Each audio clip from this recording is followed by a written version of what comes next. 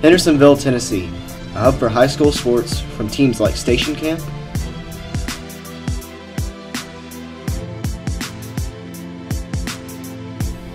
to HHS, to HCA,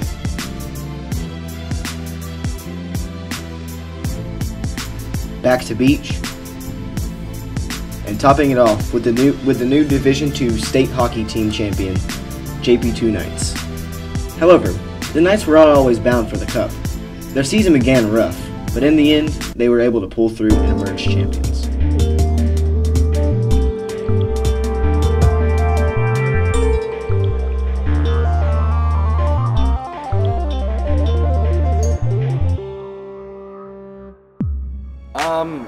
It was tough.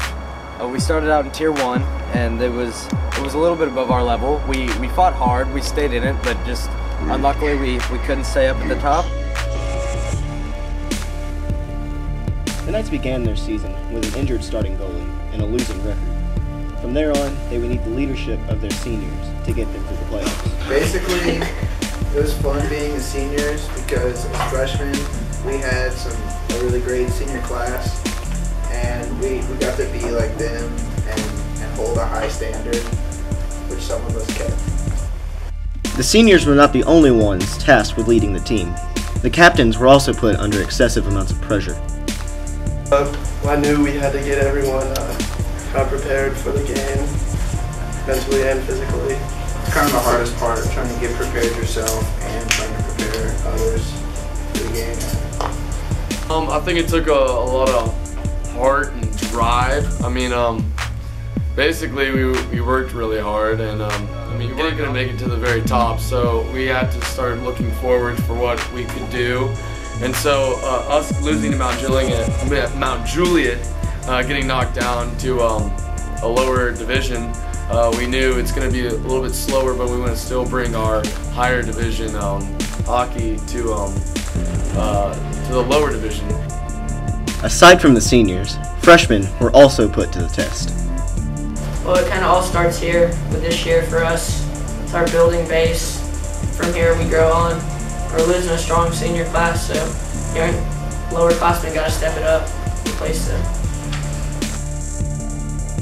Due to their poor regular season record, the Knights were bumped down to Tier 2 hockey for the playoffs, giving them the perfect opportunity to win a championship. It was rough being kicked down to the lower tier, but I mean, it gave us an opportunity to win that one. So I figured I might as well take the opportunity that's given to me. So I went for it, and we came away with the win. And yet, despite their troubles, the Knights were able to remain bonded and brothers. It was quite a memorable experience because I've been playing with these seniors for 3 years straight, And last night, the championship game, it was really something special to be with those guys one last time. Well, this year was especially,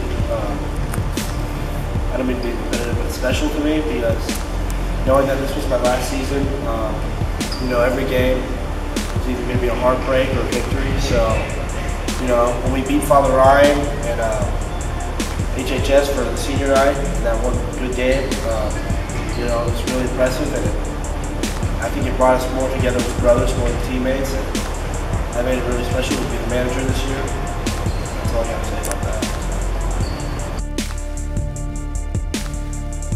And although focus was on the ice, the Knights never feared stopping to have a little bit of fun.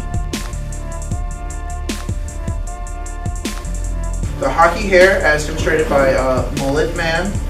See here, we've got business in the front. You see, it's all business-like. It's not messy here.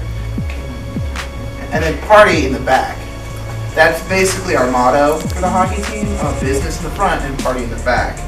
Normally, we like to get designs in here, like little pinstripes right there. And basically, you just let your hair do whatever you want. It's your hair. It's hockey. When the time for the game came, the pressure was on and the stakes were high.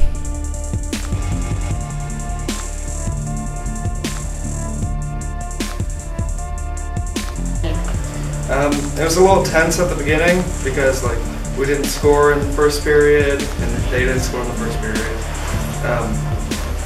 And then when Clay got the first goal, and it just made it a whole lot easier. Like this big weight had been lifted, but we still had to like try our hardest, I guess. I agree with that. It was kind of tense on the bench the whole time until we scored, and then we all got really hyped, especially after the third goal. That was, everyone was feeling alive at that point. Nothing was really going through my head. I was more focused on kind of trying to let the defense know where the people were coming on to them, basically just try to keep the puck out of the net. I don't really think during hockey games. It'll mess up your game if you think too much, so I was just trying to do my job.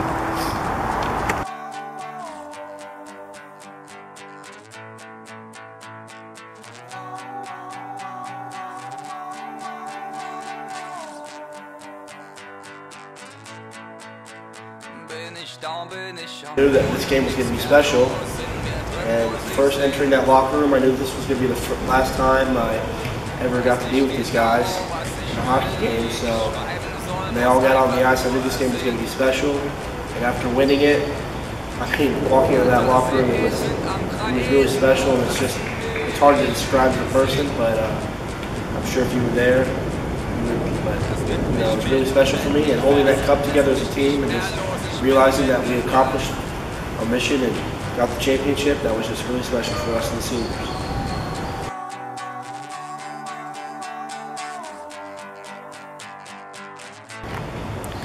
So I was extremely nervous. I was shaking all over. The adrenaline rush was pretty high, but coach calmed me down, told me what I had to do.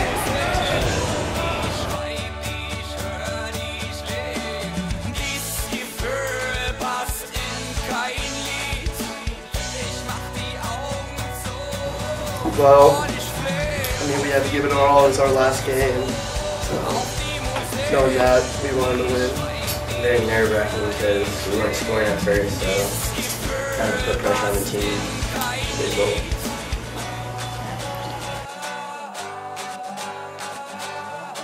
Through hard work and commitment, a team of misplaced hockey players in another league became champions in a division where they belonged.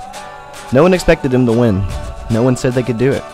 And no one looked at the JPII Knights and said, they're going to win the cup. Thus, through a tough season and against the odds, the Knights emerged champions, making them the Cinderella story of Hendersonville.